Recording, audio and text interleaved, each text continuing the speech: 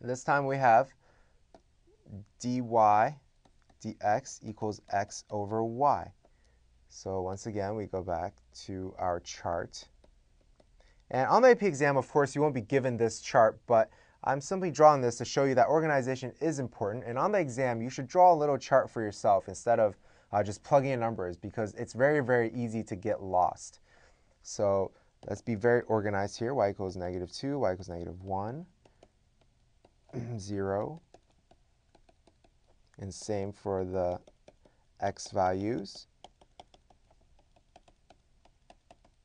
So now we go ahead and try one. So at, let's say x equals 1, y equals 2.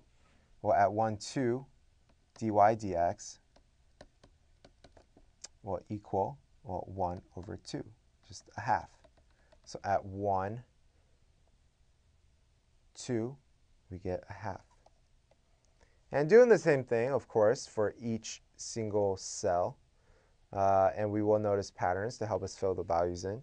But here at y equals 0, if you notice that it's undefined. So let's just go ahead and put a question mark there for probably an asymptote, okay, or a straight vertical line. So at x equals -2, y equals -2, we get 1, we get 2. Here we get -2 and -1. So we see a symmetry from positive y to negative y. So x equals -1, we get 1/2, 1. So we probably know this is going to be -1, -1/2.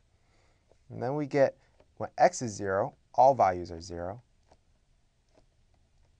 And when x is 1, you get -1/2, -1, 1, 1/2. And x equals 2, we get -1, -2, 2, 1. All right, so time to plot our slope field graph. There are 1, 2, 1, 2, 1, 2, 1, 2. Okay, so at x equals -2, y becomes 1, 2, undefined, -2, -1. So going from -2 up, we have 1, 2, undefined, which we'll just mark vertical. 1 is -2, and finally -1. And then we see this -1 going straight through the middle here. So y equals 1, x equals -1. Y equals 1, x equals -1. So here's this -1.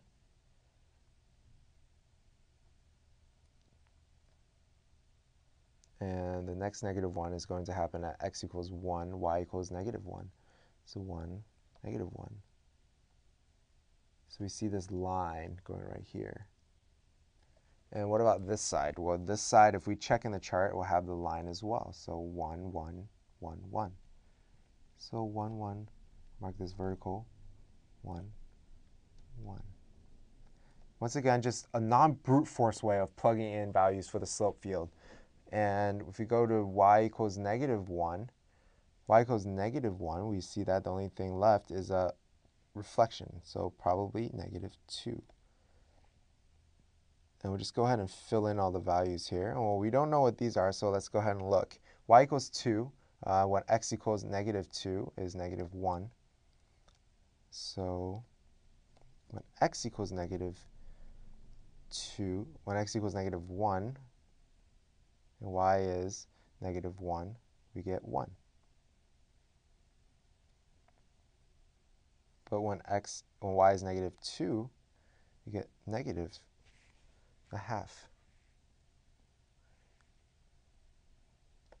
So then this is +1/2, my mistake, and this is -1/2.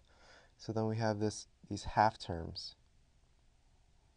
And all along the x equals 0, we have 0 slope. So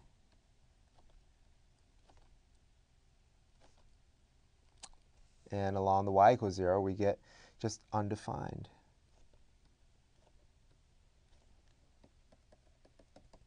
So each slope field is going to has the potential to look dramatically different, but as long as we follow the simple setup, plug in values, and just simply fill in the chart, we will be totally fine.